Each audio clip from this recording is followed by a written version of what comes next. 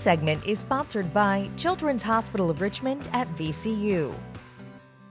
The doctor is in and you have questions. Richmond is one of the most difficult places to live with asthma, but with proper management, kids can take control, get active, and be healthy, even with asthma. Ginger Mary, nurse practitioner with the You Can Control Asthma Now program at Children's Hospital of Richmond at VCU, explains some common asthma triggers and how to prevent flare-ups and planning tips for a healthy school year ahead.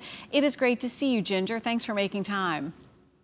Thank you for having me, Jessica. I really appreciate it. Our pleasure. We've got a lot of ground to cover, Ginger, but really first question, why is Richmond such a challenging place for people and children with asthma?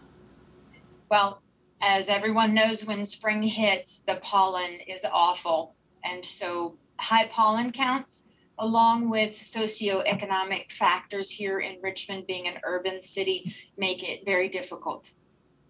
We've talked often before, kind of anecdotally, about how allergies seem to be very prevalent in this area. You know, you've mentioned a couple of things that might be triggering the pollen, the allergies here. But what is it? Is there something that really instigates this? What are those most common triggers in addition to pollen and the allergies? So most common triggers are colds and the flu, unfortunately, in wintertime. Plus, we have the spring environmental allergies. Other less common are cookouts. People don't realize that the smoke from the cookouts, dust mites, animal dander, anything environmental, strong odors, perfumes, incense. We like to burn candles. Sometimes those strong smells can activate strong smelling cleaners. You know, families like to clean with those heavy duty cleaners, and that sometimes can affect children with asthma.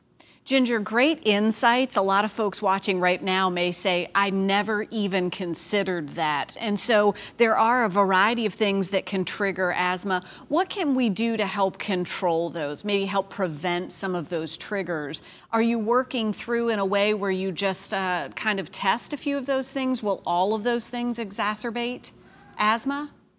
So no, everyone, of course, is a little bit different. Some people will have more triggers and have to be mindful in working towards avoiding those. And some people just have a few. And I didn't mention previously, exercise. Some children and people just have exercise triggers and have difficulty. So working with the provider, whether it's the pediatrician or the pulmonary specialist, and making sure that you have the right medications.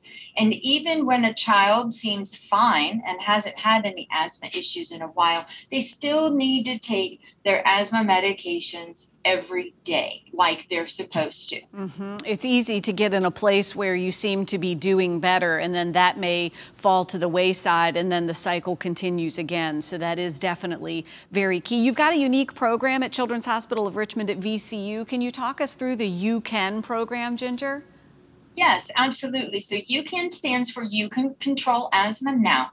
And basically, it's an empowerment program. We work with families to provide education and resources. And when I say we, I mean the providers here. We have several doctors, myself, we have our nurses, we have a social worker, and we just recently hired a community health worker as well.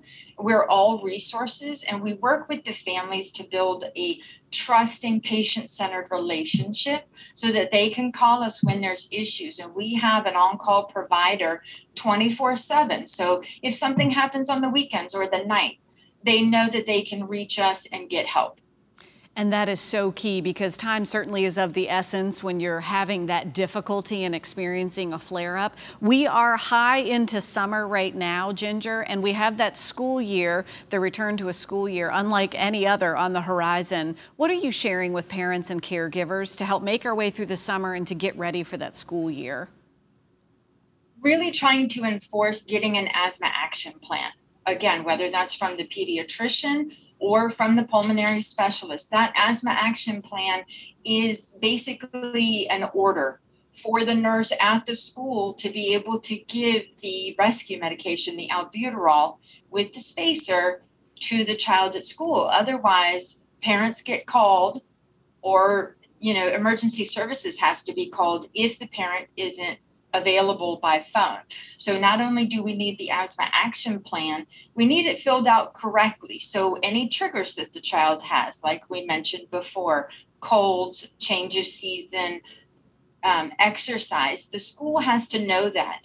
Parents want to talk with the school nurse or the staff that's trained if there's not a school nurse on site, plus the teacher to make them aware of the symptoms that they look for. And of course, when the flu shot is available, please make sure that that child gets a flu shot to help reduce any flu symptoms that they might get if they do test positive for the flu.